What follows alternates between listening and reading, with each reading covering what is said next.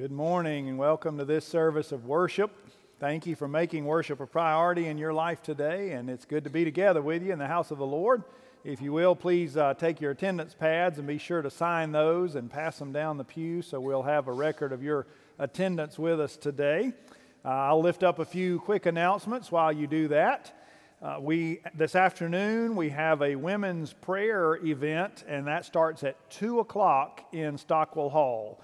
2 o'clock, not 3 o'clock. It says 3 o'clock in the bulletin. We forgot to roll the bulletin back like the clock, I guess. But it's 2 o'clock today, 2 o'clock in Stockwell Hall for the women's prayer bead event, 2 to 4 this afternoon in Stockwell Hall.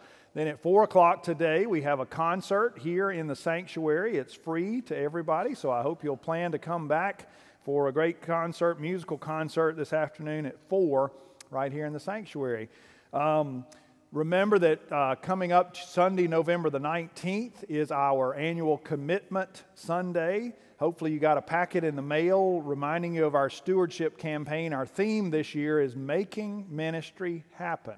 And so we want to celebrate all the ways that our giving enables ministry to happen. So our Commitment Sunday is Sunday, November the 19th. This past Wednesday night, I did do a financial update at Wednesday night supper, and we recorded that. So this week, we're going to send out a link to that recording. We'll send it to your email. So if you weren't able to be there last Wednesday night, I invite you to watch that. It's about 45 minutes, and it should give you lots of information. I just wanted to be transparent and to share with you how our budget is broken down and what your giving goes towards. So I hope you'll check that out when that link comes to you this week in your email. Today is also Georgia Retired Educators Day, and so we praise God for all of our retired educators, and we thank you for all that you've done, and we're grateful for you. So let's give a hand to all of our retired educators.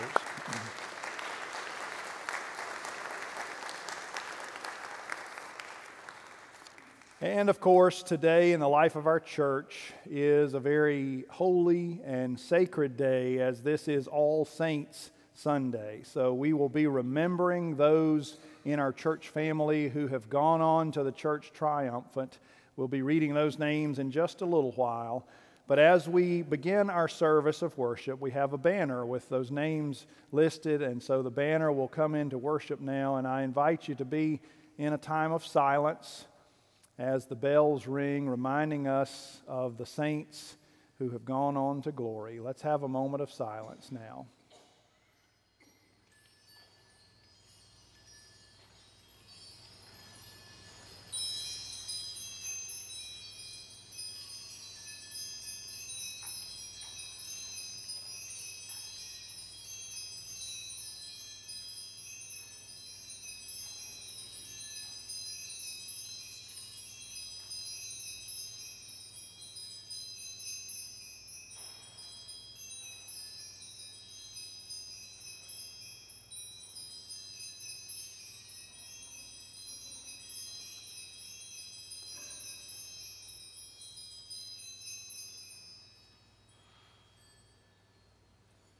Let us pray. Lord Jesus, we welcome your Holy Spirit into this place. Be with us today to draw our attention upward toward you. Lord Jesus, I pray that everything that we do and say and sing from this point forward would give honor and glory to you. We thank you, we praise you, and we lift this prayer as always in your holy and precious name, Lord Jesus. Amen. Please turn in your hymnals to number 711. Number 711, For All the Saints, and you're invited to stand as we sing together.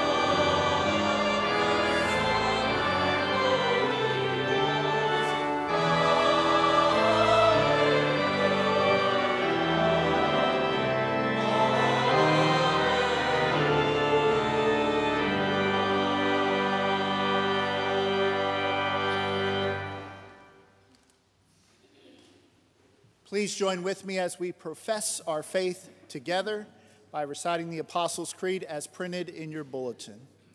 I believe in God the Father Almighty, maker of heaven and earth, and in Jesus Christ, his only Son, our Lord, who was conceived by the Holy Spirit, born of the Virgin Mary, suffered under Pontius Pilate, was crucified, dead, and buried.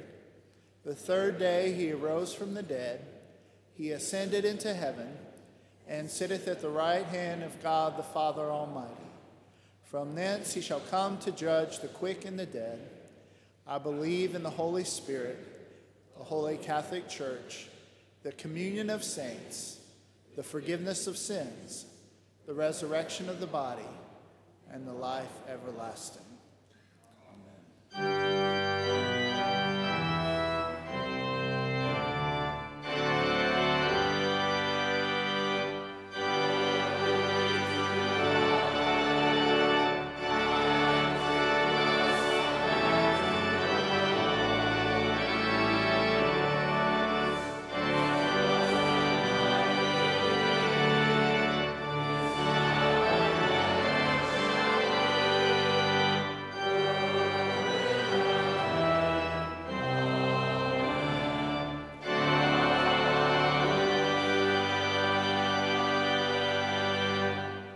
Be seated.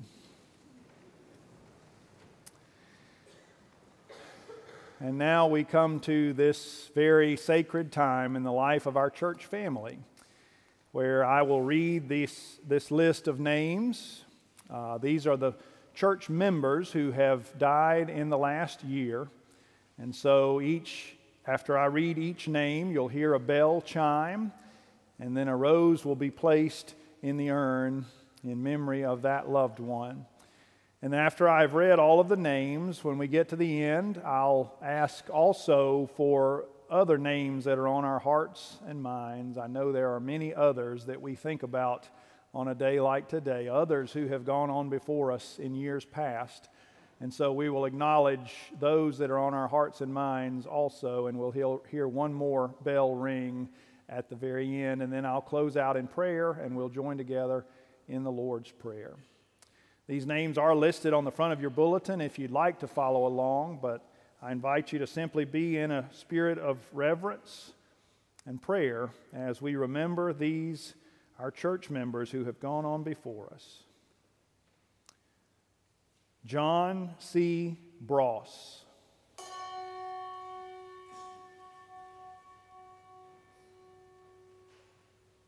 Margaret Peggy Hester Ledford.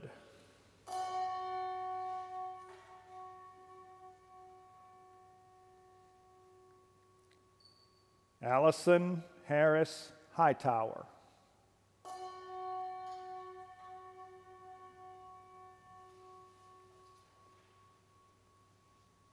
Jean Floyd Cunningham.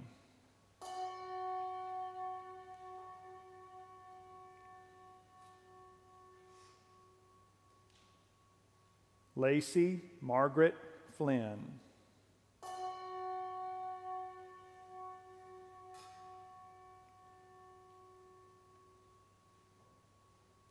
Joan C. Green.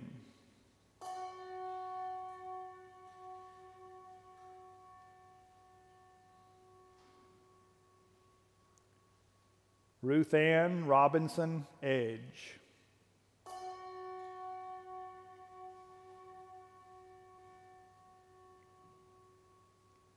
Sally Ball Buck.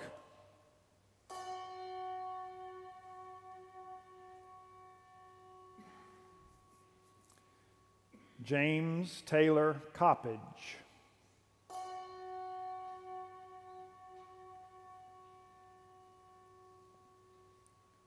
Elizabeth Hassel.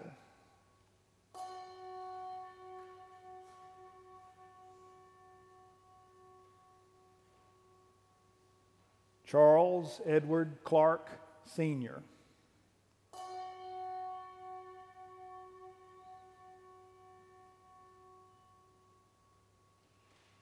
Nancy Vaughn.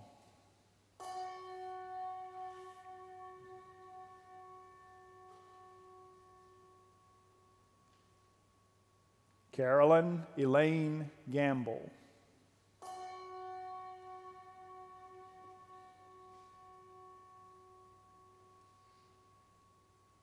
Homer Lee Walker.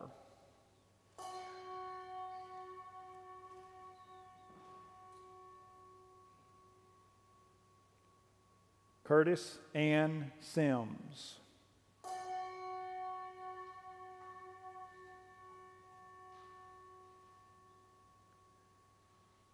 Janice Herring Eberhardt.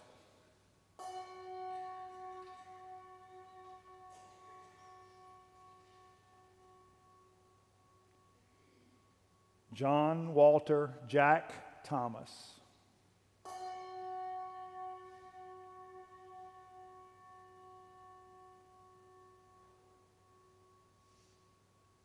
Judy Lowe Boyce.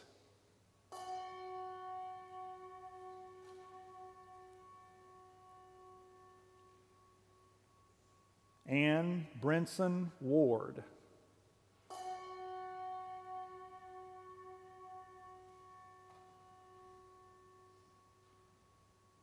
Joyce Staley Bradley.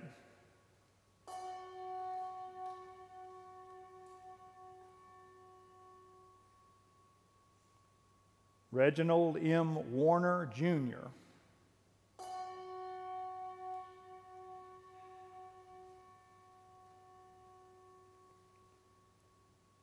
Ann Bogart Porter.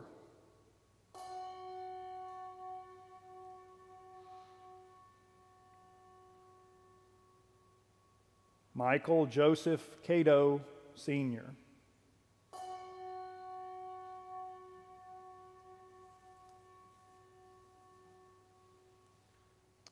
And for all of those who are on our hearts and minds this morning, we give thanks to God.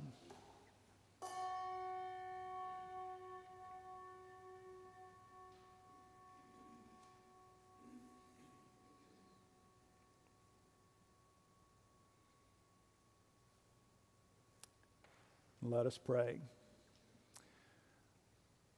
Almighty and everlasting God, when we come to this time in the life of our church every year, it is so overwhelming when we see the list of names. It's overwhelming when we stop and think of all those loved ones that we have lost. And Lord, we are eternally grateful that although it is overwhelming to us, that you are ever present, that you are keenly aware of each loss, that you are keenly aware of each soul, and we are eternally grateful that your word promises us that for those who have called on your name, you have prepared a place specifically for them. And so, Lord, we commit each one named here today to your loving care. Those that we have read the names this morning and those that remain on our hearts and minds today, we lift them up to you. And we pray, Lord Jesus, that they are now in your loving arms. We thank you for each one who was a part of this church family. We thank you for the laughter and the fellowship that they shared here in these halls. We thank you for the tears that they shed and for the worship that they lifted up to you. We thank you for all the ways that each one sought to serve you through the life of this church or whatever church they were a part of.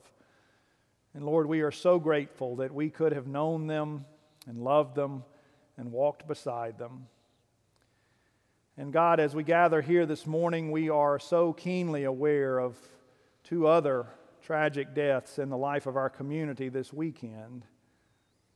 We lift up the Wade family to you, Lord, in the tragic death of this young mother, young wife, so vibrant, so giving of her time and her talents to this community and to her church and to her family. Lord, we lift that family up to you, and we pray that your Holy Spirit would bind them together, that you would give them strength, that you would give them comfort and peace, that you would shine a light in their darkness. And under very different circumstances, God, we lift up the family of First Baptist in Smith Station as their pastor has also died. Lord, comfort that church family and give them strength. And Lord, if there is a way that we as a church family can surround them, support them, strengthen them, encourage them, show us how we might be the body of Christ for them as they grieve and as they reel in this untimely and tragic death. God, we know that you're aware of every situation. You're aware of our deepest needs. You're aware of those that are on our hearts and minds today, of those that we have lost in years past, but we still grieve in these moments. We lift all of these prayers up to you, and we praise you that you hear our prayers. And now, Lord, hear us as we join together in saying the prayer that Jesus taught us when he said, "Our Father, who art in heaven, hallowed be thy name. Thy kingdom come, thy will be done, on earth as it is in heaven. Give us this day our daily bread, and forgive us our trespasses, as we forgive those who trespass against us. Lead us not into temptation, but deliver us from evil. For thine is the kingdom, and the power, and the glory forever."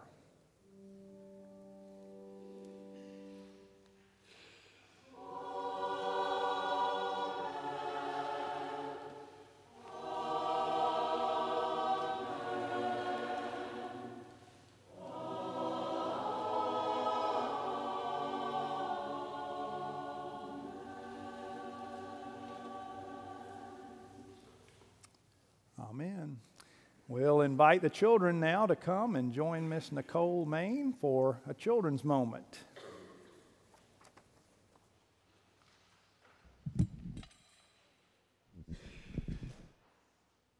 Good morning. Do you want to come up? I know we have children here. Good. Thank you, sweet Reese.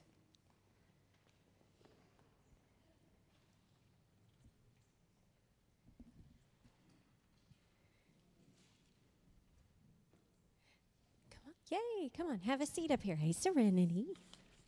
Good morning. Parents, I will remind you, as the rest are coming up, that choir practice starts again, not this afternoon, but next Sunday. So we'd love to have your children come sing in the choir. Today is a special Sunday. You heard the ringing of the bell and the reading of names. Hi, sweetheart. Have a seat. You could just crisscross applesauce right there. Or you can sit next to Bubba on the stairs. Where you want to sit? Good job. Good job. Today is a special Sunday, as you heard the ringing of the bell and the names were read. Do you remember what the preacher said, what it was called? Do you remember all? Can you read that, Reese?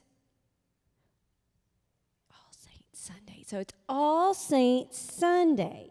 So I've got this for you, All Saints Sunday. So everyone that has gone on before us that is in heaven with Jesus is a saint. So my daddy's a saint, and all these people that were our church members, they've gone on to heaven, and they are with Jesus right now, and so we're remembering them, and they are included in with the rest of the saints, and they will be waiting on us when we get to heaven, so we will get to see them again. But I have a question for you all. There are some saints that are really well known because of the way they lived, like very, very well known. So I wanted to see if you could help me come up with some famous saints. And I want you to get you started, I want you to think about, what is the name of our church? St. Luke. That's right, St. Luke Church. So St. Luke is a famous saint. What about another one? Can you think of another one? There's one that's associated with hearts. Saint Valentine. Saint Valentine.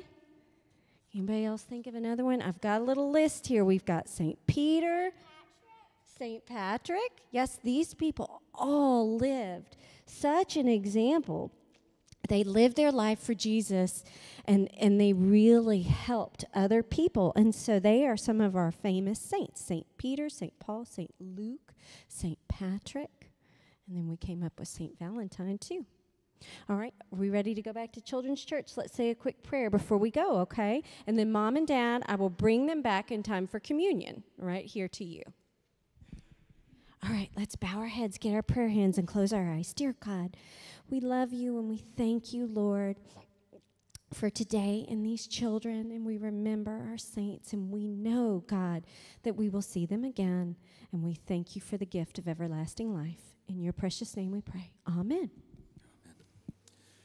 Please turn in your hymnals to number 707. 707, Hymn of Promise, and you're invited to stand as we sing together.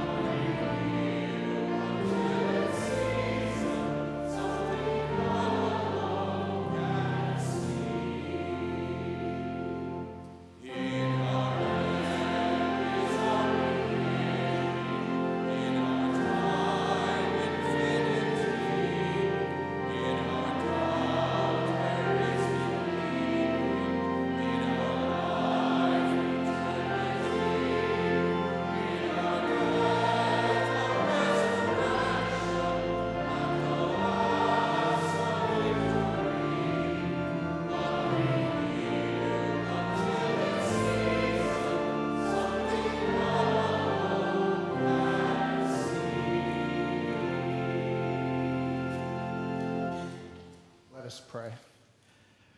Gracious God, we thank you for the privilege of being your church, of standing on the shoulders of those who have gone before us. We thank you for receiving them into your eternal glory and presence. And as we seek to live lives worthy of the same, let us continue to worship you with every facet of our life in spirit and in truth. Take what is given, use it, bless it, that your name may be lifted up. And it is in your name we pray. Amen.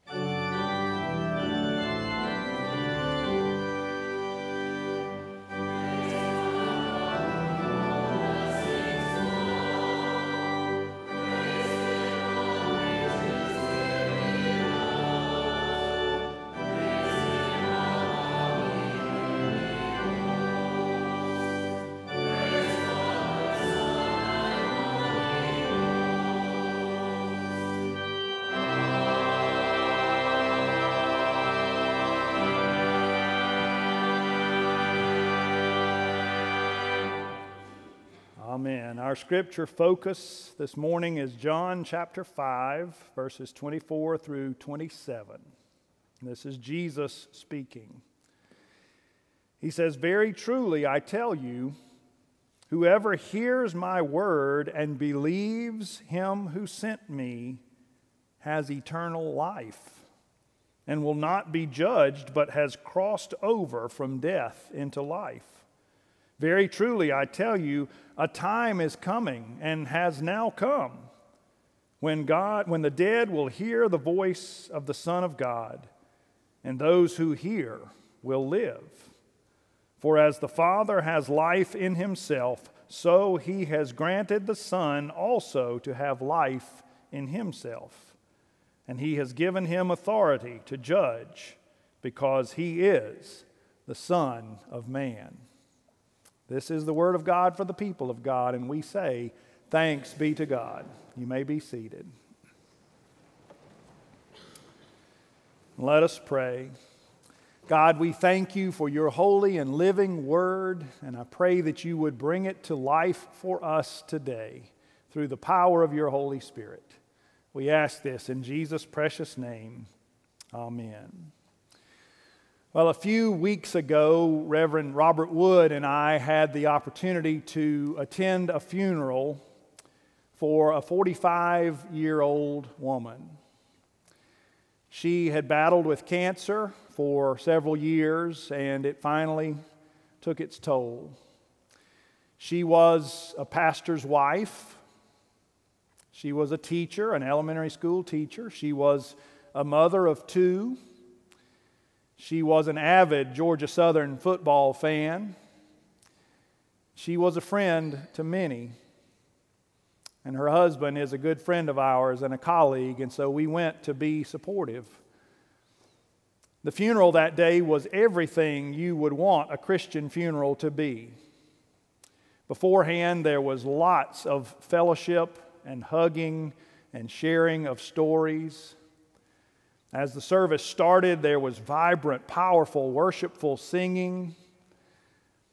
As the pastors spoke, there was a lot of laughter. There were a lot of tears. There was a deep sense of spirituality and reverence. It was everything you would want a service to be. But there was also this overarching sense of unbelief and sadness. And so the pastor acknowledged that right off the bat. The pastor said, "I can't believe we're even here." And he acknowledged that Jesus had not answered the prayer that all of us had been praying. We'd all been praying that Robin would be healed on this earth. We'd all been praying that she would be made strong again so that she could go on teaching and she could be there for her children and for her husband. We'd all been praying for that earnestly, but it wasn't to be. And so there was shock and disbelief and sadness. And the pastor acknowledged that. But then the pastor asked a question that rocked us to the core. The pastor said, just because Jesus didn't answer our prayers in the way we wanted him to, does that make him any less powerful? Does that make him any less God? And the pastor talked about the fact that Jesus represents a beautiful realness. He talked about Lazarus and Mary and Martha and how Jesus allowed Mary and Martha to be themselves at the death of their brother Lazarus. He talked about how Jesus showed up and Mary and Martha lashed out. "If you had only been here, Lord, our brother wouldn't have died. Where have you been? Why have you taken so long?" He allowed them to be themselves. He allowed them to be real in that moment. But then Jesus also wept with them. And so one of the great powers of Jesus Christ is his ability to be fully present with us wherever we are, to be fully present with us in our grief, to be fully present with us in our loss, to be fully present with us in our anger and our frustration and our sadness and all that we're experiencing. That's power, that Jesus can be fully there and allow us to be ourselves with Him. But then today we hear Jesus go on to say, "Very truly I tell you, whoever hears my word and believes Him who sent me, that person will have eternal life." They have now crossed from death into life. So there is a beautiful truth of our faith right there. It's not that we are going from life into death. For those of us who believe in Jesus Christ, we are going from death into life. Because the Scripture says, we who were once dead in our trespasses, we who were dead in our sins, we were dead in our inability to save ourselves, Jesus Christ brought us true life. Jesus brought us eternal life. And so Jesus says, for those who hear my word and believe in me, they cross over from death into life. We essentially die on this earth in that moment that we accept Jesus Christ and we begin to walk in eternal life. That is power beyond our understanding. And then in verse 26, the verse begins with the word for. For all life is in the Father, and the Father has given that life to me so that I might give it to you. So in that we hear the truth that Jesus is the way, the truth, and the life, and that we will not have life outside of Him. It is His to give. It is His to put into us. He has the only life. Jesus Christ has that life and He offers it to us. He is all powerful. He is all God. And therein lies His greatest power. This is beyond our circumstances. It's beyond our understanding. It doesn't rely on us at all. He is all powerful, all knowing, because the Father has put life into Him and it is His to give. And for all those who call on His name, they have eternal life. Thanks be to God. And so there's an old story about a monastery in a small town. The monastery at one time was thriving. Several monks lived there. It was a vibrant part of the community. But over time, the monastery began to dwindle. The monks died off. Nothing was really happening around the monastery anymore. It dwindled down to just 4 monks. And they talked among themselves and they decided that it must be time to close the doors. It must be time to let it go, that it had lived its life. And so the abbot, the leader of the monastery, went to visit a local pastor who had a cabin nearby. The pastor often went to this cabin for study and prayer and respite. So the abbot went and met with the pastor at his cabin. They talked for a while, and the abbot shared with the pastor that they were going to close the monastery, that there was no life there anymore. The pastor said he understood. The pastor grieved with the abbot. The pastor said, I really don't have any advice. I don't have any answers to give you, but I can certainly pray with you. And so the two men prayed together. And as they closed their prayer, the abbot got ready to leave. And the pastor said, just remember this. Jesus is one of you. So the abbot went back to the monastery. He talked with the other monks. They all decided it was time to close the doors.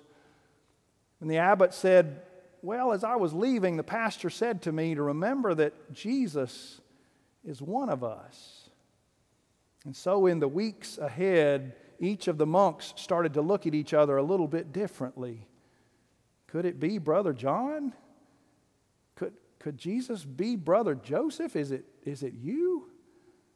They started to treat each other with a little more respect. They started to take more pride in the monastery once again. They started to spruce things up, and they got together and they prayed, and as they talked about it, they said, we could do this and we could try that. And so they opened the monastery up to some community picnics again, and people began to gather on the lawn of the monastery.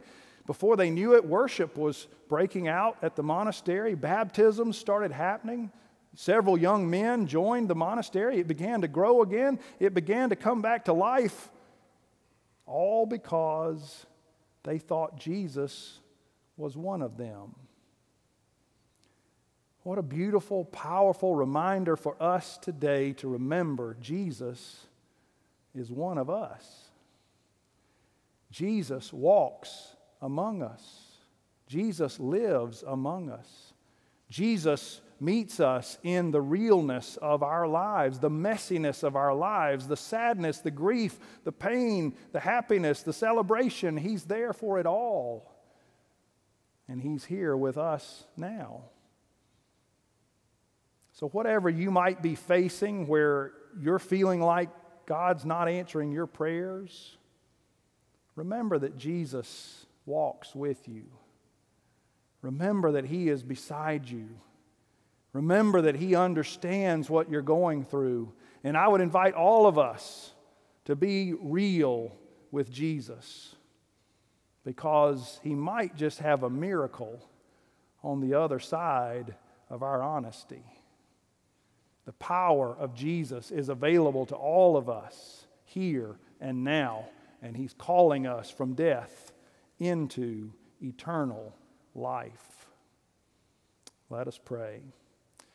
Lord Jesus, thank You that You are all-powerful, all-knowing, always present. And Lord Jesus, forgive us where we forget it or we take for granted that You walk among us. Bless us here and now. Meet us at our deepest needs. Give us the courage to open up and to be brutally honest with You, so that You might take every part of our lives and bring eternal life. We thank You. We praise You. We thank You for the opportunity to come once again to Your table. And we ask this in Your holy and precious name. Amen. We are going to celebrate the Lord's Supper this morning, and so I invite you to follow along in your bulletin. You find there the prayer of invitation and confession, and then turn in your hymnals to page 23, and you'll find the service of Holy Communion.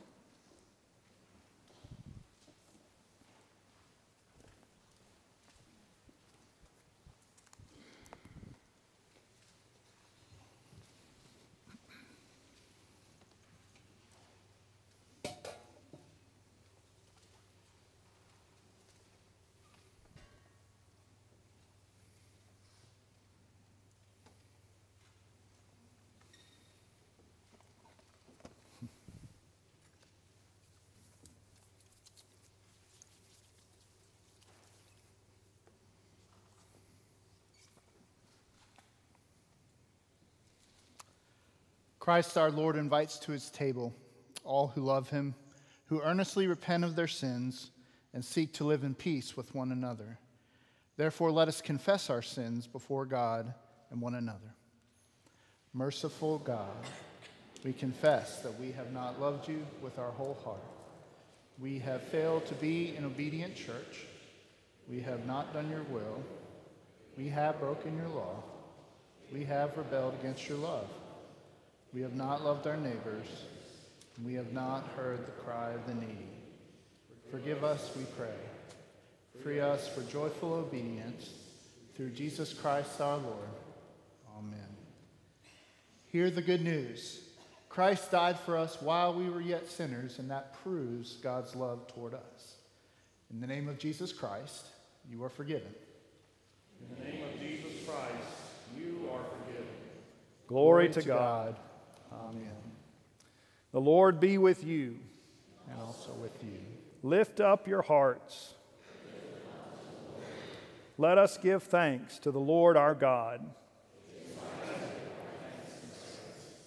It is right and a good and joyful thing always and everywhere to give thanks to You, Father Almighty, Creator of heaven and earth.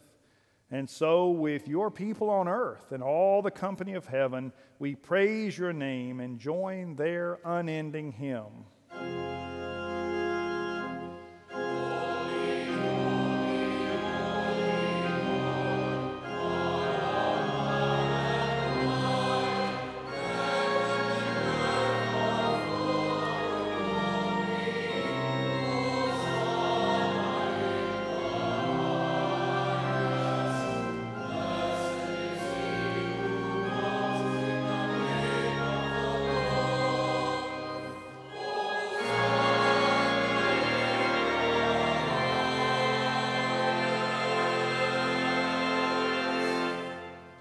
Holy are you, and blessed is your Son, Jesus Christ.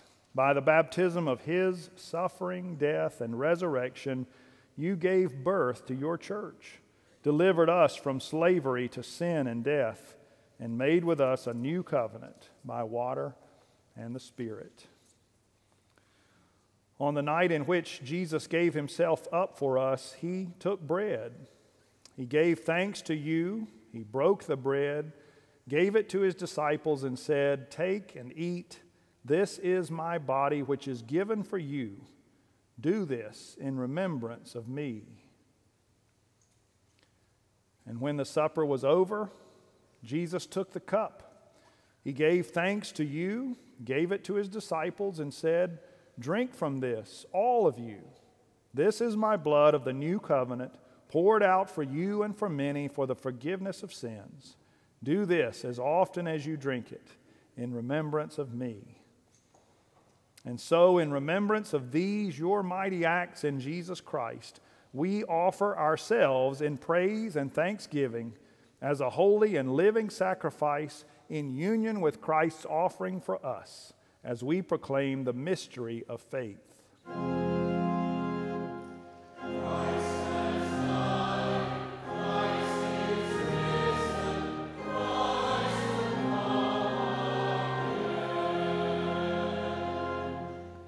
Pour out your Holy Spirit on us gathered here and on these gifts of bread and wine.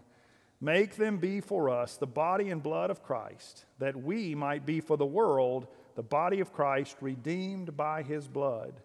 By your Spirit, make us one with Christ, one with each other, and one in ministry to all the world, until Christ comes in final victory and we feast at his heavenly banquet. Through your Son, Jesus Christ, with the Holy Spirit in your holy church, all honor and glory is yours, Father Almighty, now and forever.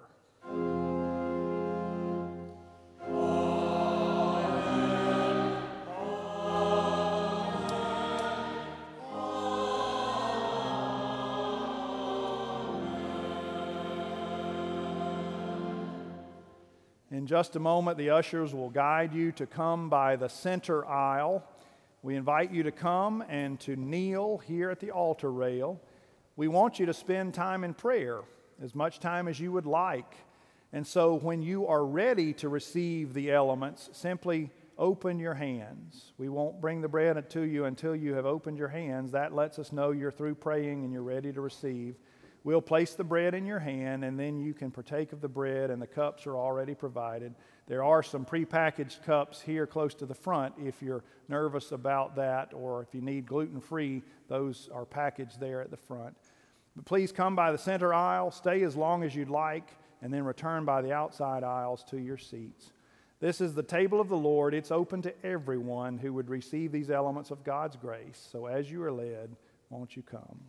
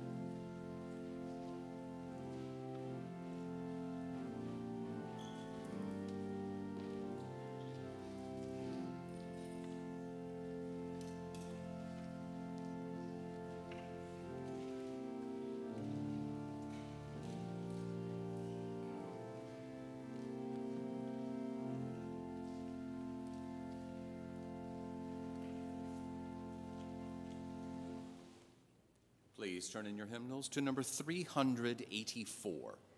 We'll sing the first and last stanza, stanzas 1 and 4 of Love Divine, All Loves Excelling, and you're invited to stand as we sing together.